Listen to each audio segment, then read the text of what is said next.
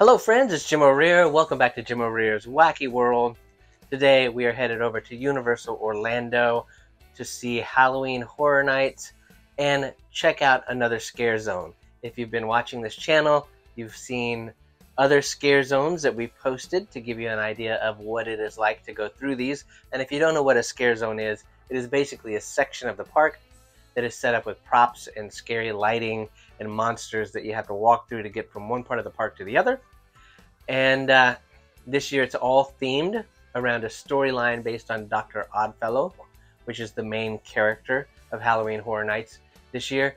And this one that we're going to look at today is called Jungle of Doom. As you enter Jungle of Doom Expedition Horror, you are greeted by a show. Yep, the show starts right away. And this actually looks cooler in the dark. I'll show you what it looks like in the dark in a few minutes. But we're going to go through this in the day just so you can sort of get a glimpse at what some of the creatures look like, what some of the decorations look like. And this scare zone is always super dark in this area, and you can't see a whole lot in the dark anyway. So this is the best look that you're gonna get of it. This year there is a theme running through the entire event, especially the scare zones, which tells a story of Oddfellow. And Oddfellow was that guy that we saw on stage, or in incarnation of him anyway, on the stage. And it's an interesting storyline, but unfortunately, if you go into this not knowing what the storyline is, the scare zones are just kind of random and weird, and not a lot going on, not a lot to look at, and it just really doesn't make a whole lot of sense, unfortunately. Like in previous years, you could go into a scare zone and it was cool and scary. You didn't need to know the story behind it. But this is like, here's that show what it looks like in the dark, and as I said, it's much, much cooler in the dark when you see it with the lighting and the fog and stuff like that. And this is really the best part of this scare zone. The rest is kind of, whatever.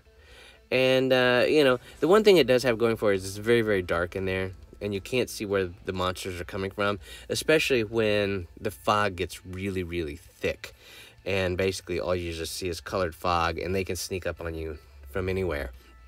Especially this guy here that hides in the bushes.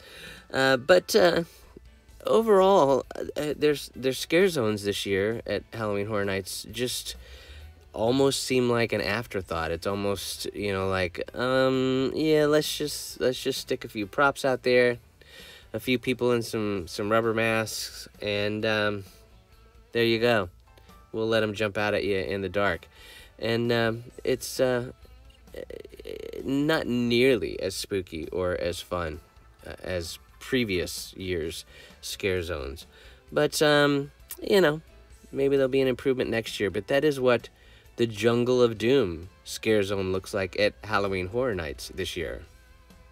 That is a look inside Jungle of Doom, the scare zone over at Halloween Horror Nights, Universal Orlando.